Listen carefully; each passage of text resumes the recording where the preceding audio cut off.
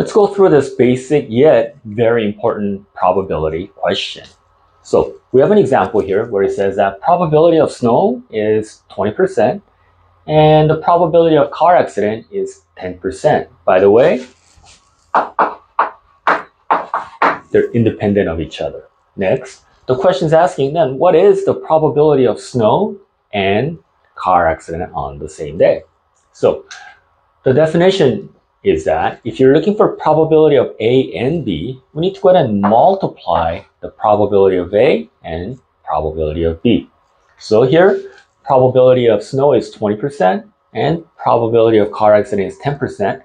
So we multiply the two probability. What's important here that I wanted to point out is that when you're multiplying percents, you can't just 20% times 10% and get 200%. Imagine getting 200% of car accident and snow. Crazy. What we have to do is change that 20% into 0.2 and then change that 10% into 0.1 and then multiply. Where we get 0.02 and then change it into percent, which will be 2%. So again, given that the probability of snow is 20% and the probability of car accident is 10%, then the probability of snow and car accident is going to be 2%. This time, let's go ahead and find the probability of snow or car accident. Notice that we've already found the probability of snow and car accident as 2%.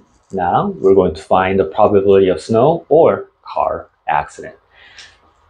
So to find the probability of A or B, what we want to do is we want to find the probability of A plus probability of B. But here's the important thing. We need to go ahead and subtract the probability of A and B because of the fact that probability of A and B is counted twice when we do probability of A plus probability of B. And for that reason, we do subtract the probability of A and B in order to find probability of A or B.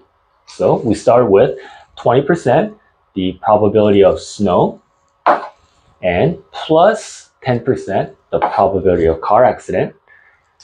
And notice that we add when we're looking for the probability of snow or car accident. So the or, we add, and we multiply.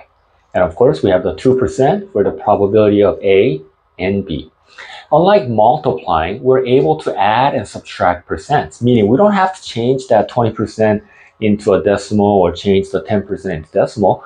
We could just go ahead and add the numbers. 20 plus 10 is 30, minus 2 is 28. So then our final answer is going to be 28%.